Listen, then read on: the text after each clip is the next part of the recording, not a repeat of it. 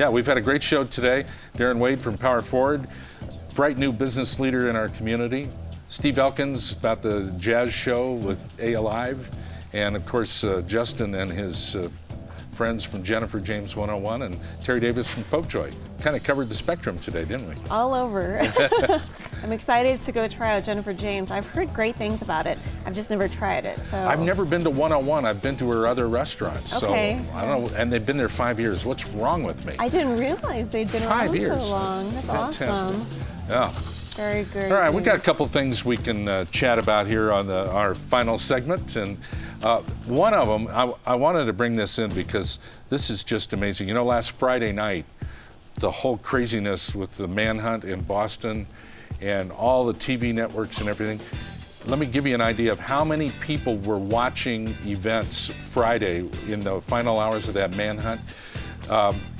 According to estimates, 46 million TV viewers tuned in to watch on various networks. I was one of them. Me I was glued too. to my TV. You couldn't stop watching it.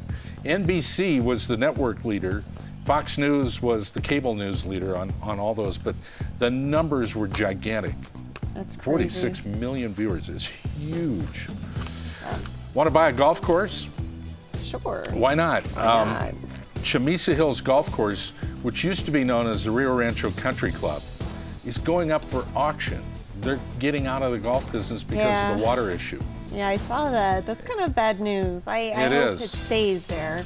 Somebody hopefully will buy it and adapt, but the course is going up for auction late in May.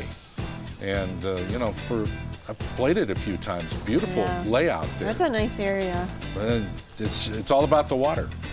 Well, you know what? Yesterday I was talking on and on about all these runs, and I forgot one of the biggest runs of the year. Albuquerque, you know, veterans of running, they know all about the Run for the Zoo. That's a big deal. And that is a big deal. And it benefits the New Mexico Biopark. And that's something that we should all get behind and support.